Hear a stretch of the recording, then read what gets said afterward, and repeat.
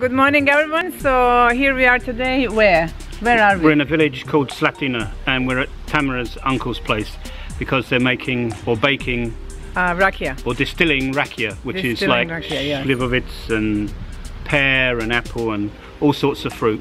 Yes, it's quite chilly here, isn't it? I went in the house to warm up actually, and my shoes, everything is wet and soggy, so my shoes, my feet got wet, so I'm wearing these.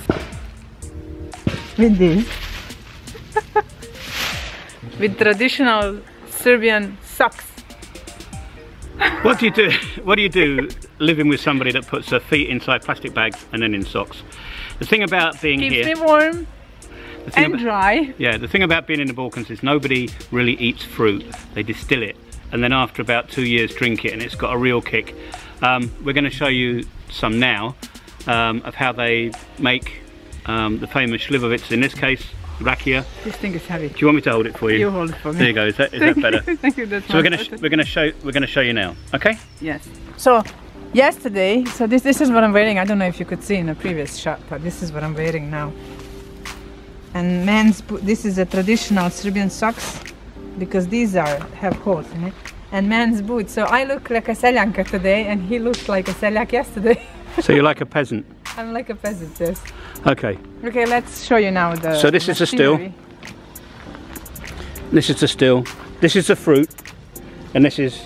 The fruit has been a few months in the barrels. So that's fermenting fruit. Yes. And this is all šljiva, which is plums. And here, this is all full of water.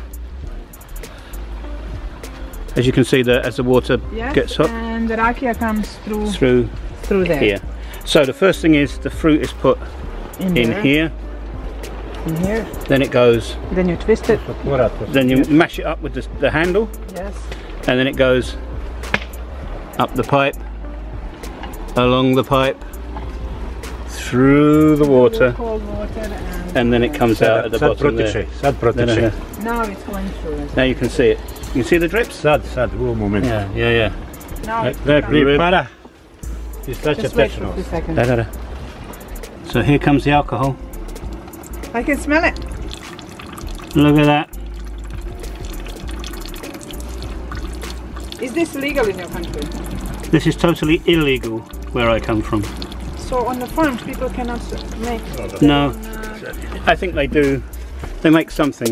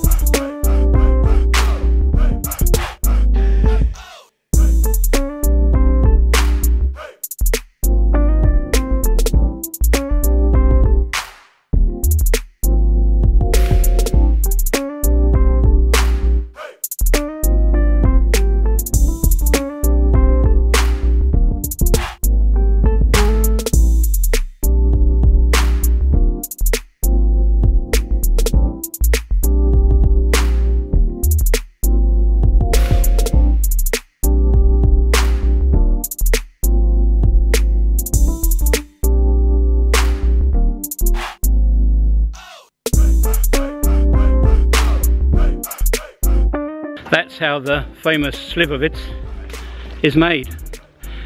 Fruit from the trees, ferments down, then gets brought here at the right time of the year, end of October right through till December. And then the fermented fruit put into a boiler, boils up, comes out as alcohol. And what you just saw is 50%. But I don't think people will drink it straight away. They keep it for a year or so. Thing is, I'm not sure how much rakia Tam drinks. I really am not sure after all these years. I don't drink any rakia. You don't drink any rakia? No. I swim in it. so that's today's vlog. We've been making, well, we haven't, but we've been watching rakia.